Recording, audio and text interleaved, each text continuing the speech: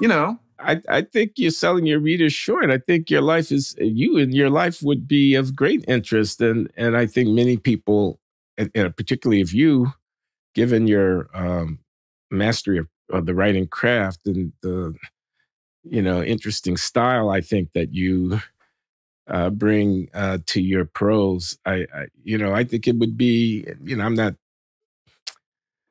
I don't have a dog in this fight. You could write or not write. I'm not trying to persuade you of anything, but I do think that if you were to produce such a work, it would be of lasting value and it would be appreciated. Yes, you would be seen as a Black man. I mean, that's not insignificant to who you actually are. I mean, given that you said you talk about my people, you say what we do is important. You're defending the idea of doing it. And I want to come back to that later because I had this interesting conversation with Shelby Steele and Robert Woodson and Camille Foster that I want to talk to you about. But yeah, this typical reader that you envision who might be drawn to your book and who will be drawn to mine will come with this curiosity driven through the filter of seeing you in that particular role as a controversial African-American intellectual and not seeing your, I like that tour. I like that tour of your interior there in your office or whatever it is. I carried the laptop around. Yeah. I'm not at all surprised to learn that you're a cosmopolitan individual of a kind of sophisticated, refined sensibility. I know that's not what you were trying to say. I know you weren't bragging. You were just saying this is you. And I agree. I mean, I feel that way all the time, man, because if I may, just for a moment, I've lectured at the London School of Economics. I've lectured at the Delhi School of Economics. I've lectured in Korea and, in Ghana and South Africa. And, if I say it, it'll sound so self-aggrandizement, but I'm a lot more than a Black conservative writing at Substack and disagreeing with Michael Eric Dyson or some of these dudes. Yes. Way, way, way more. Okay. Mm-hmm. So, and that's why, and I know you share this with me, I take umbrage at the lionization of lightweight, empty-suited, empty-headed motherfuckers like Ibram X. Kendi. Who couldn't carry my book bag.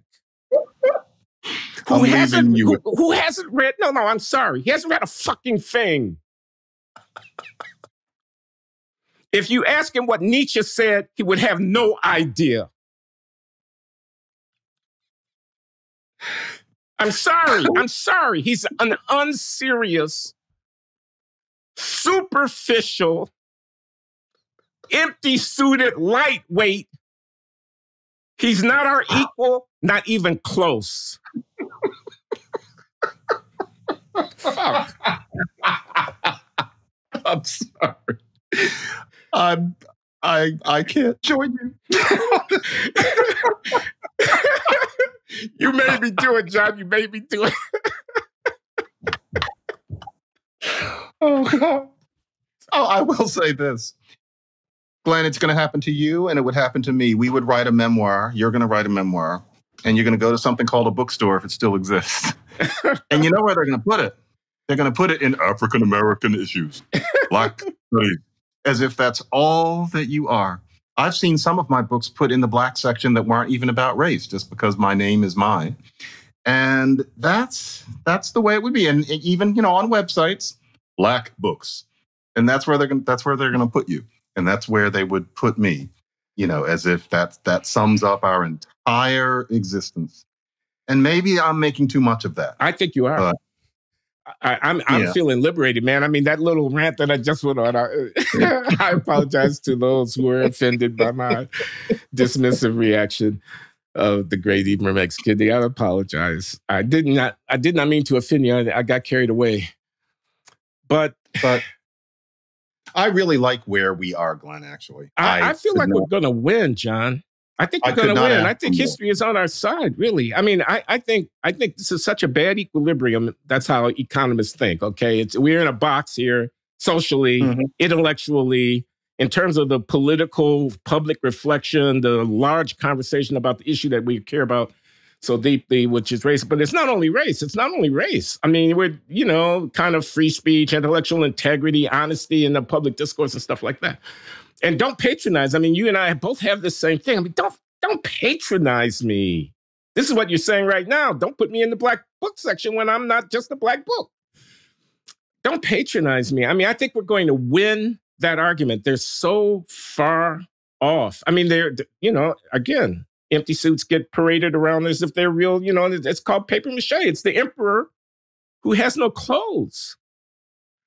I agree. And we could go down the list of things. This affirmative action case, this is going to come to a head now because the court is going to hear oral argument, I think, on Monday, just a couple of days from now. And then there's going to be a decision handed down at the end of the term in May or June next year.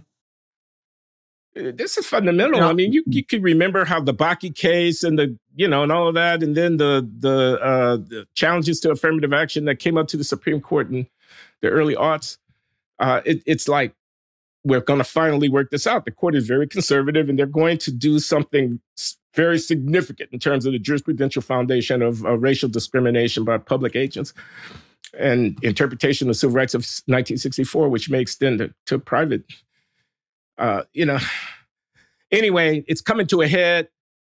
There's an election coming. I don't know if you want to talk about the election. I'm not a prognosticator, but it seemed pretty obvious that the wind is blowing at the Republicans' back, and there's going to be a kind of sweeping thing. The Biden administration, the whole that 2020 election, and now the aftermath of that.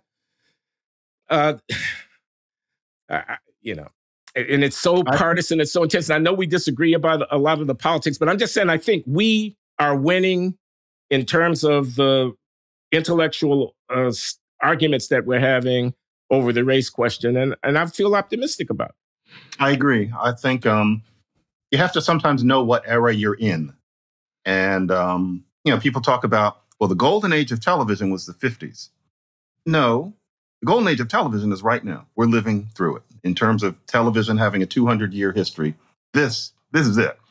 In the same way, you look back and you notice that the golden age of classic Black conservatism was the 90s. I doubt if any of you were thinking about that then, but if you look back and you see that it kind of hit the skids around 2003 with the affirmative action decision then, which unfortunately was right around when I was starting. I noticed all of a sudden in 2003, all anybody wanted to talk about was whether hip hop is good or bad. The reason that was the big thing until Katrina and Obama is because there was nothing left to talk about.